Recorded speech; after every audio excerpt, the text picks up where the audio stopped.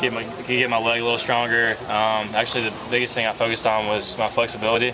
I worked pretty much all of summer one during June and in July, and I was doing hot yoga in Greenville actually. That really helped with my flexibility, obviously, and I'm kicking the ball better than I ever have. So from that kick on, it's great momentum for the off season for sure. You hear a lot of the experts talk, and they talk about one of the strengths of this team is the kicking game. That's got to be nice for a former walk-on to hear. It is good to hear. It's good to hear for sure. But I'm just taking it as a process. You got to take it as a process, kick by kick. That's all I'm doing right now.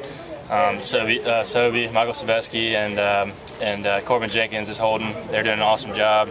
Perfect. So, just feeling really good right now.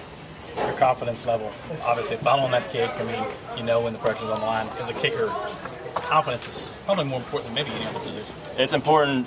It's important for sure. It's important to be a rock out there and show your teammates that you're out there. You're a rock on the field, and that's what I've kind of grown into, I guess. And that kick kind of solidified it. So I'm gonna go out there like I'm a fifth year senior, a leader. I'm gonna be a rock out there on the field. Do you ever wonder what the perception of this program might be had you not made that kick against LSU?